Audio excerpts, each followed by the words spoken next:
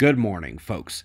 Simple news today, but with not so simple implication and extrapolation leading to exacerbation of the situation. We've got solar forcing, weather effects, and the galactic superwave on deck. Let's begin at spaceweathernews.com. We find the last 24 hours on the Sun continued the low-latitude presence of patchy coronal holes, with the larger openings at the polar regions. The bright spot on the south is departing, but incoming on the north, we continue to see the bright arching umbral magnetic fields and their motions at the active region still sitting just over the limb. Let's look at the solar wind. All is very calm in the stream as purple plasma speed is dropping down to put us at the low-intensity, slow-moving end of the solar wind sliding scale. The rise in orange, however, the density, is the cause for the slight variability within that calm range, but alas, it does remain in the green indeed. Let's go to this. No, it's not over yet. Yes, I know the global warming and lack of snow articles about the eastern half of the country are drowning this out, but the frozen white assault from the sky continues out west, and that's not going to change today, or over the next 3 days, or over the next 5 days, or even the next 2 weeks.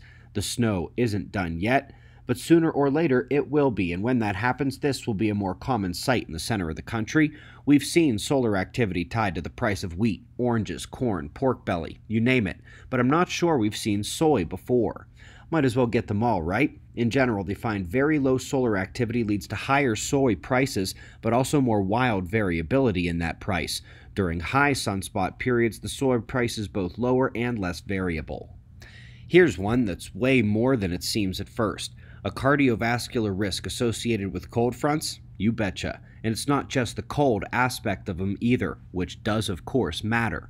But I want to show you what else comes with the front. So let's go to the North Pacific temperatures, and I want you to notice the yellow marks fading up to the north and how in between them the green dips further south and the yellow color bows southward as well. These are the temperature zones based on the fronts, and as we turn on the wind, we see why the cold areas are colder and why the hot areas are hotter. It's the wind and where it's pulling the air from. But what decides whether hot equatorial air or cooler polar air comes in? The pressure cells. Red is high pressure and purple is low. It's the western side of the low and the eastern side of the high working together to drive the cold fronts.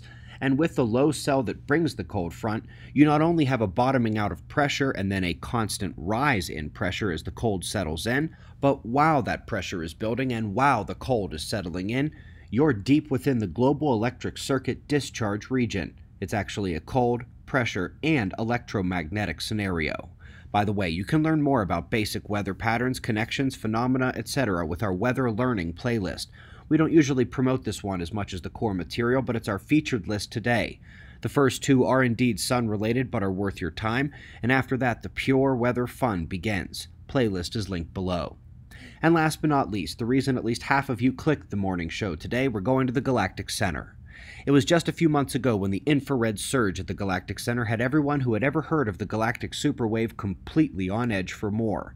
It turns out that the X-ray component at the highest luminosity is increasing too. While the overall X-ray output has not changed all that much, we've seen the highest of the high-energy X-ray flares from the galaxy increasing in power since 2014.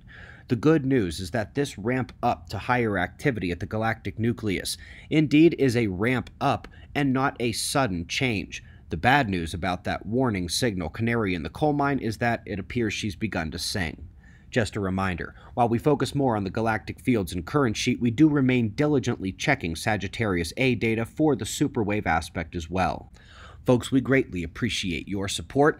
If this superwave thing, the galactic fields, or what they mean for the sun and earth is new to you, you might want to skip that weather playlist today and go right to the cosmic disaster playlist instead. We have to learn where our feet and hands are before we pull ourselves up to take a step. We've got your wind map forecasts and shots of our star to close, and of course, we'll do this all again tomorrow, right here, but right now it's 4:20 a.m. in the new Valley of the Sun.